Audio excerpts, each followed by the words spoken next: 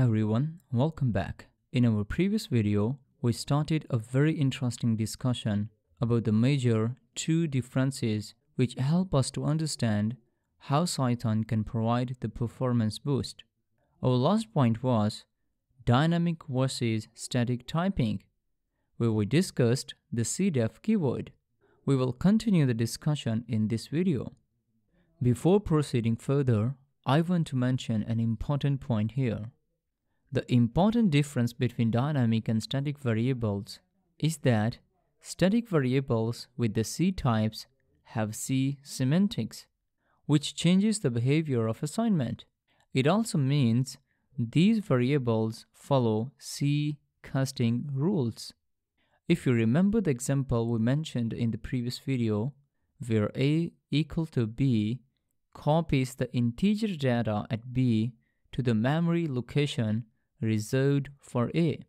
This means that A and B refer to the independent entities and can evolve separately.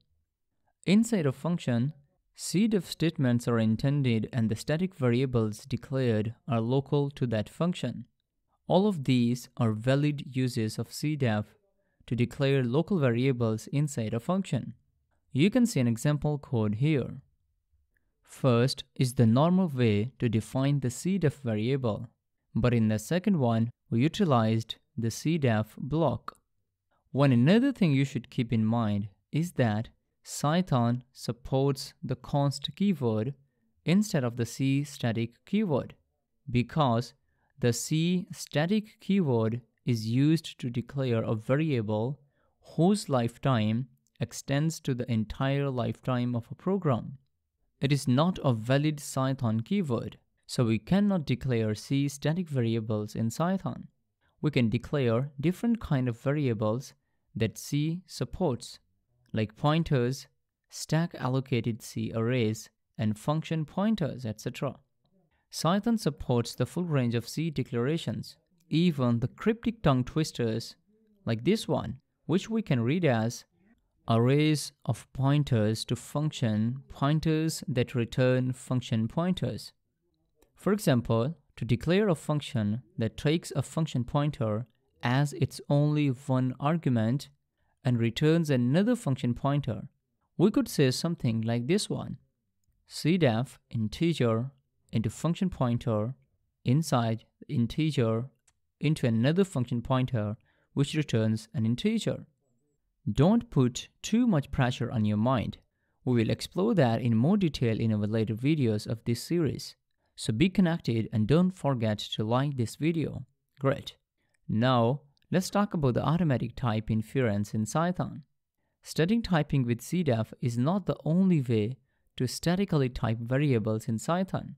It also performs automatic type inference for untyped variables inside the bodies of function and methods. By default, it infers variable types only when doing so cannot change the semantics of the code. Just take a look at this example function named auto_infer. Here, Cython types the literals 1 and 3 plus 4j and the variables a, c, and r as general Python objects, even though these types have obvious corresponding C types. Cython conservatively assumes that the integer a may not be representable as a long type of variable in C, so types it as a Python object with the Python semantics. Automatic inference is able to infer that the variable b is type of double in C and proceeds accordingly.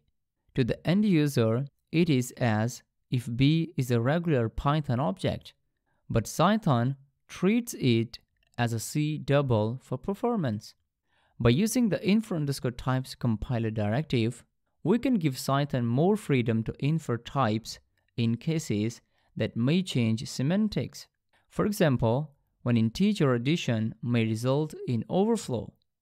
To enable the type inference for a function, we can use the decorator from the infer_types, as you can see in this example.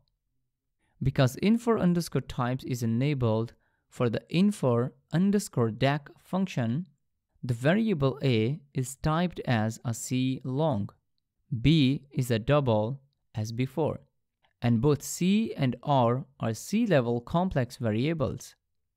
But one thing you should consider is that when enabling infer_types, we are taking responsibility to ensure that integer operations don't overflow and that semantics don't change from the untyped version. Now, let's talk about the C pointers in Cython. We can declare the C pointers by using the Cython's syntax and semantics like these examples.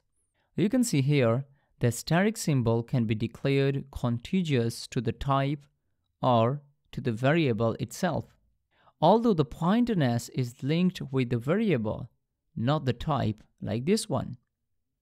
If we write that statement in this way, it will declare an integer pointer x and a non-pointer integer y, and Cython will issue a warning when compiling error-prone declarations such as this. That's how we can reference variables as pointers.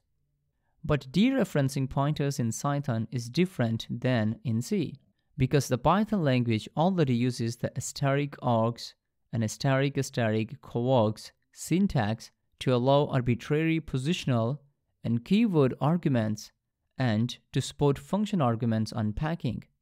Cython doesn't provide the asterisk syntax to dereference a C pointer. Instead, we index into the pointer at location 0 to dereference a pointer in Cython. This syntax also works to dereference a pointer in C. For example, suppose we have a hot_pizza variable, which is the double type of C, and a C pointer named topping.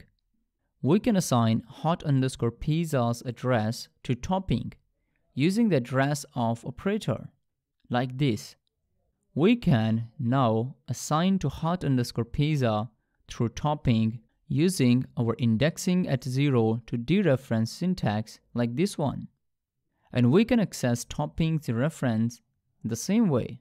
Alternatively, we can use the Cython.operator.dereference function-like operator to dereference a pointer. Great, that's it for now. We explored various things about Cython's CDEF, how to define variable types, how automatic type inference works in Cython, and we also talked about the pointers in Cython. I think that's enough for this video. In our next video, we will understand how statically and dynamically typed variables can be mixed together to get more performance along with the ease. So stay tuned. If you like the content of this video, thumbs up and be sure to subscribe to my channel and hit the bell icon so you will never miss any fantastic video in the future. Thanks for watching.